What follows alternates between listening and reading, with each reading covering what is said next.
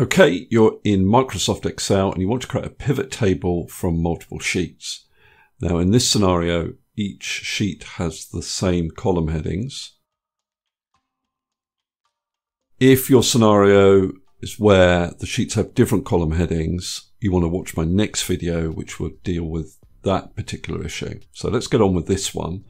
Basically, each sheet covers a cost center. I want to break down these codes by cost center in one pivot table.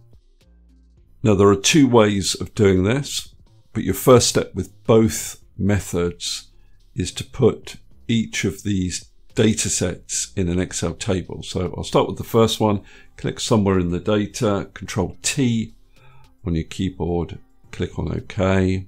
And then you want to give the table a name, and you'll find a table name box at the top left up here. So I'll call this CC_10. And then I'm going to do the same for the other data sets.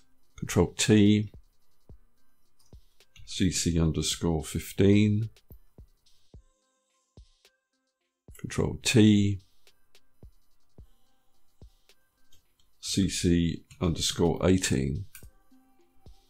Now the first method I'm going to employ uses the VSTACK function.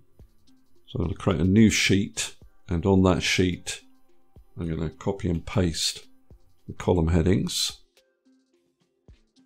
And in A2 I'm going to use VSTACK, open bracket, and then I'm going to list all the tables that I want to include in my combined VSTACK version of the data. So CC10, CC15,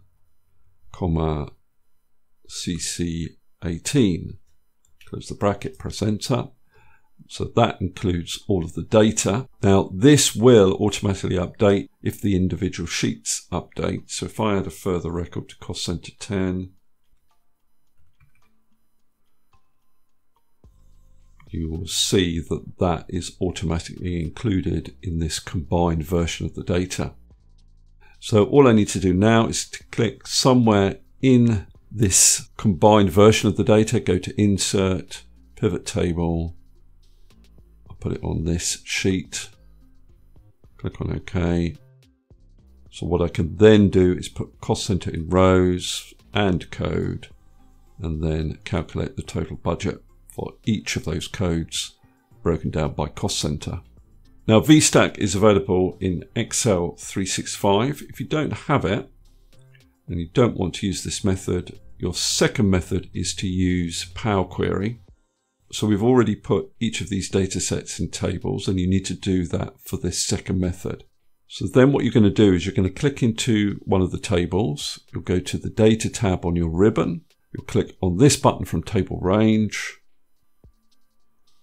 Now that'll open up the Power Query editor, and all you need to do is go to this Close and Load button, close and load to, and select Only Create Connection. Click on OK.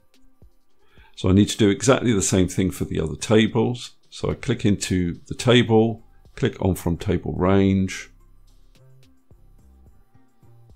close and load to, create connection only.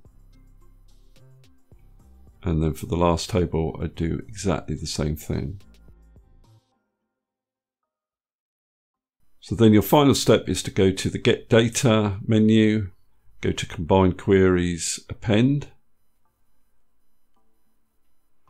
So I'm appending 3 or more tables. So all I need to do is select those tables. So I selected the first one, Shift, selected the last one, click on Add, click on OK. Then you go to close and load to. This time you click on Pivot Table Report, click on OK. So then I can create exactly the same pivot table as I did using the first method. Now with this method, if I update these tables with new records, it will update the pivot table, but obviously because it's a pivot table, I will need to refresh it. You can see it's come through there. Okay, that's all I wanted to cover in this particular video. Hopefully that's useful. If it is, please give me a thumbs up and subscribe, and I'll see you next video.